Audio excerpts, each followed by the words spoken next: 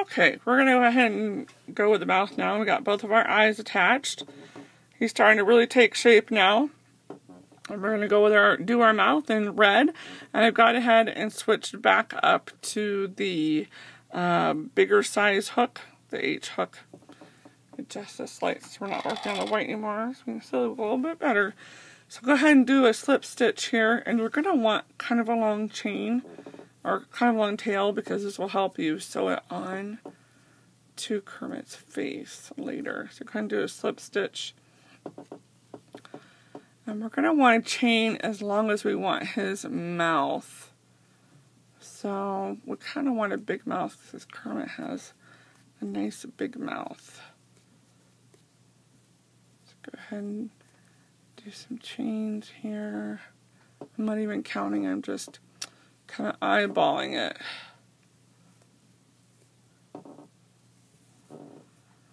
So that's about 4 inches.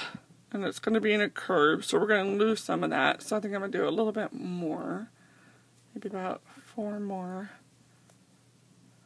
So when that curves, that's going to be a nice size smile. We don't want him to look like, what's the other guy? The grouchy guy.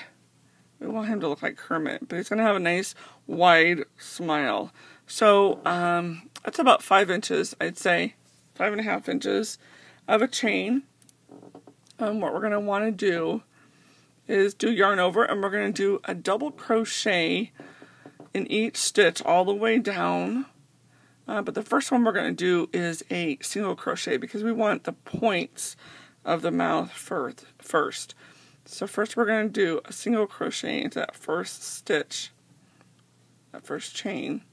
It's our single crochet, and then yarn over and do a double crochet in each stitch, and then do a single crochet in that last stitch. And be sure to kind of keep this a little firm.